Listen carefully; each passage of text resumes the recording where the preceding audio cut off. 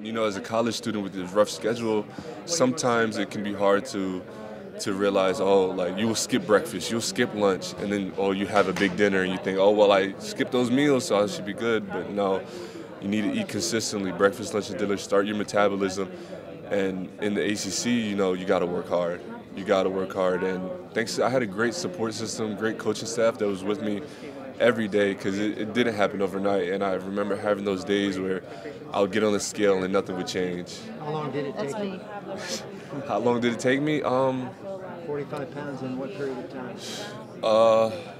Over a summer. It was over the whole redshirt season. It was probably, I would say, 12 months. I'm just give me a year. Okay. Give me a You went year. from what to what are you now? Right now, I'm playing with my weight. Now I have the privilege of playing with my weight. Now I can figure out what I work with. So I go from my lowest was like 230, 38 to 245. 238 was your lowest? Yeah, 238 to like 245. What And was the highest you ever worked? 280.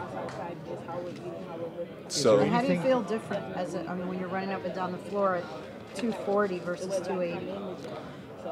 I don't even now. Before I noticed the way I felt sluggish. I felt like I couldn't move. As what he said, I would get tired fast, and I wouldn't be able to help my team. Now I don't even realize.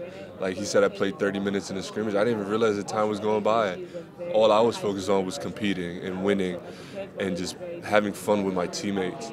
And that's, I feel like, is the most noticeable difference. I don't notice the time passing by. I just go out there and I compete.